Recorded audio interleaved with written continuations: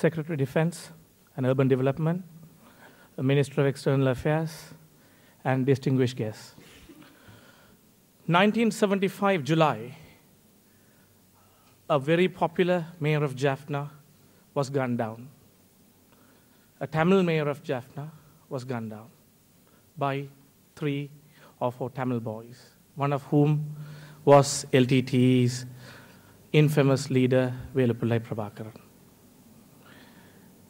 Since then, we have had 39 years of suffering. All communities of this country, whether they are Tamils, Sinhalese, Muslims, Burghers, Buddhists, Hindus, Christians, or Muslims, they've all suffered. Today we are talking of reconciliation and challenges that are facing reconciliation.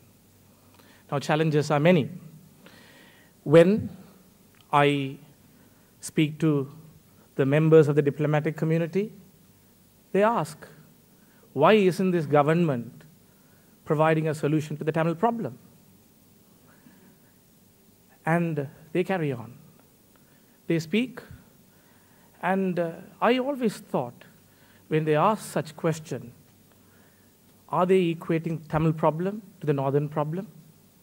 Are they equating TNA equals Tamils? Because invariably, wherever one travels, there are a lot of misconception about the Tamils. Why do I say that? There are 3.2 million Tamils in Sri Lanka.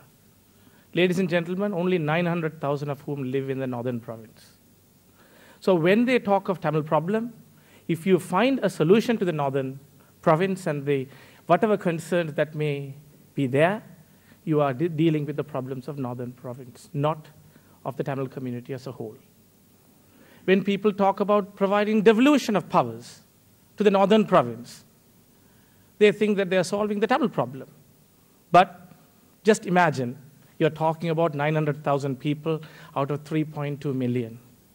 When you speak of LTT equals Tamils, or today, the Tamil National Alliance equals of Tamils, ladies and gentlemen, the national parties, the Sri Lanka Freedom Party and the United National Party, gains more support of the 3.2 million Tamils than the Tamil National Alliance.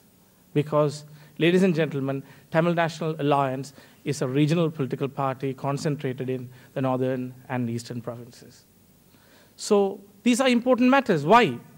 Because international community is still unaware of the complexities involved. Ladies and gentlemen, when I travel far and wide, when I travel to different countries, there is a lot of lack of understanding. It may be as a consequence of years of propaganda by the LTTE, or it may be that lack of resources on the part of government to deal with these problems and misinformation. However, we are dealing with all these different perceptions around the world. Ladies and gentlemen, I will talk about challenges. There are many challenges. Some would say we need to know the truth in order to find reconciliation. Truth about what? Are we talking about the last stages of the war? And are we talking about that in Sri Lanka, the victims were only from the last 1 week? Are we ignoring the 1975, the first bullet, and every bullet thereafter? Every month, every year, for the last 39 years, out of only 4 years now we have lived without a bullet being fired. But the 35 years, those 39 years, people have gone through suffering. Ladies and gentlemen, what are the complexities are we talking about? Let me take you back to the 1980s, when the Tamil community in the northern and eastern provinces were cheering for when India were training our youth. They were cheering India. They thought India will arm our youth, train them, and get them to fight the Sri Lankan forces. That was the reality in the 80s. The same people who were cheering in 1987, when the Indo-Lanka Accord was signed, they hoped and prayed that India would disarm the Tamil militants. Remember, it wasn't just LTTE. There was LTTE, there was EROS, there was EPRLF, there was TELO, there was PLOT, and so on. But what did they experience?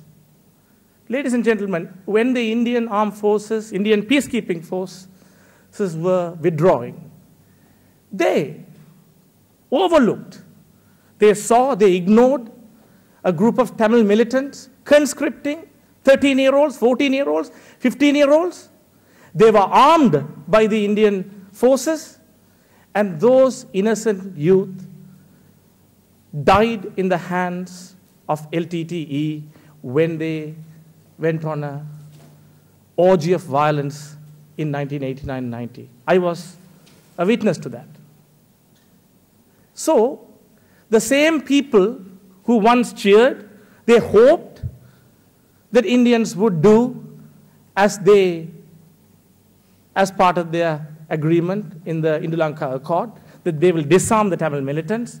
Yes, they failed to disarm the LTTE, we know that. But also, one cannot forget, they armed other Tamil militant groups. And that was a sheer disappointment to this community. And Tamil community from there on were well aware that international mediations, international interference will always end up being sour to that community because they firsthand experienced that. Today, we are talking of international intervention, an independent international inquiry, the last stages of the war. Ladies and gentlemen, the last, as I said earlier, as I mentioned earlier, last stages of the war weren't the only war. They weren't only victims of Sri Lanka's 30-year history. Complexities are there. Why? Today, you take our district, my district of Batticaloa. We have more than 12,000 former militants who are living there. Why do I call them militants rather than calling LTTS? Because there are other militant groups too, armed and trained by India in the 80s, who are now living. Once they were fighting each other. And these militants are not the only ones. There were more than 40,000 victims who suffered in the hands of these various militant groups. Today, ladies and gentlemen, how would they feel if there should be an inquiry on their conduct previously? Ladies and gentlemen, 90,000 families live in Batticaloa, Tamil families, of which nearly 12,000 have former militants as they are members of those families. There are as many as 30,000 victims, at least, who were members of these 90,000 families. So once you start to open these cans of worms, ladies and gentlemen, Batticaloa's peace, first time in the last 3 years, will be shattered. And that is not my view. That is the view of many, many former militants that I speak to. And it doesn't stop there. It doesn't stop there. Ladies and gentlemen, reconciliation is going on, no doubt. But challenges are there too. What are the challenges? Many challenges. There's a section of Tamil community who feel that somehow the international community will provide them the answer to their long-cherished dream, separation of northern and eastern Sri Lanka. Now, however, they feel that if not the eastern Sri Lanka, at least northern Sri Lanka. Ladies and gentlemen, it is the responsibility of all concerned to understand that concerns of Tamil community is not restricted to the concerns of one province, people who are living there. Ladies and gentlemen, one cannot jeopardize the lives of 2.3 million Tamils because you want to find a solution to the aspirations of 900,000. And I'm not even talking about how many of them have the same aspirations, but I'm talking on the basis of the differences that you have. Ladies and gentlemen, it is important today, the challenges that Sri Lanka will face. We traveled recently to South Africa. We looked at the truth and reconciliation model there. We are studying various models of reconciliation, but Sri Lanka has to evolve its own model. We cannot, because our own experiences, ladies and gentlemen, is unique. Like every country has its unique experiences. And ladies and gentlemen, you cannot find solutions to 36 years in 3 months. It takes time. And ladies and gentlemen, you cannot be selective when it comes to justice. It needs to be holistic. You have to look at the experiences as a whole. And ladies and gentlemen, many perpetrators, I will just give you a simple example to you. We were going through these slides, and there was a picture that just struck me. As a Tamil living in London, I remember that same pictures were available quite widely on the LTTE propaganda pages. It gave an award to one of its former members who led that operation, who is currently living in Germany as a German citizen. Now, ladies and gentlemen, if you really want to find truth, you may also have to look at the cities such as London, Toronto, Berlin, because you also have many, many victims, as well as hell of a many perpetrators living in those cities too.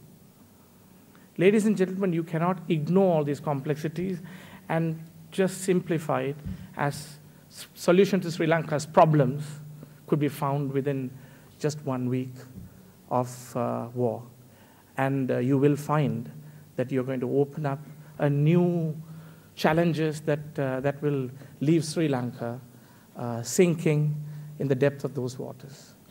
So, in conclusion, what I would like to say is that Sri Lanka's future is bright as long as Sri Lanka can course its own history. It can start to work at its problems, and the international community can certainly be invaluable source of help, but the skepticism is there. It can be very fair when we study our 30-odd years of international interferences. Thank you.